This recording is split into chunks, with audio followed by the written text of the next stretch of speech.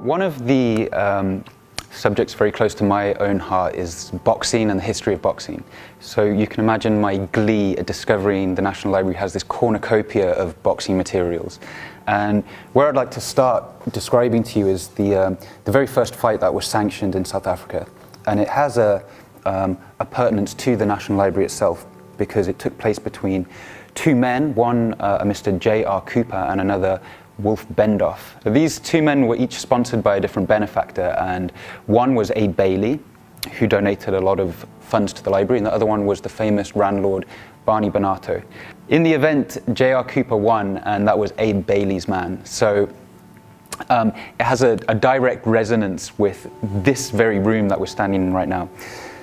Another thing that is interesting for me about J.R. Cooper, the boxer, is that he was also J.R. Cooper, the author. And this is a novel that he wrote called Mixed Humanity, and this is an original first edition that the library is lucky enough to have. Clues to Mr. Cooper's boxing career come in the form of illustrations which you can see directly mimic his experiences in the ring in Kimberley. Just as segregation and apartheid ricocheted through the rest of South African society, so it did through the sport of boxing. And one of the things I find really interesting here is looking at old boxing magazines.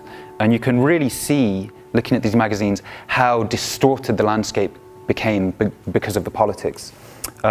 So we have over here a copy of Fight magazine, The Amateur Boxer, The African Ring, and a whole bunch of others.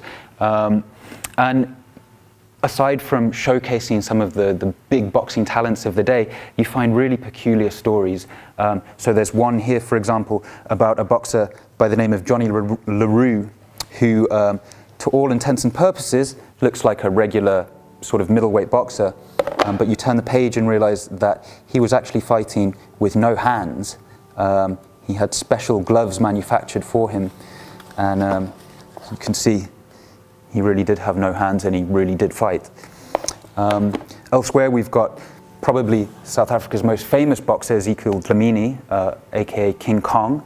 And these magazines are fantastic little glimpses into the stories, not just the athletes of the day.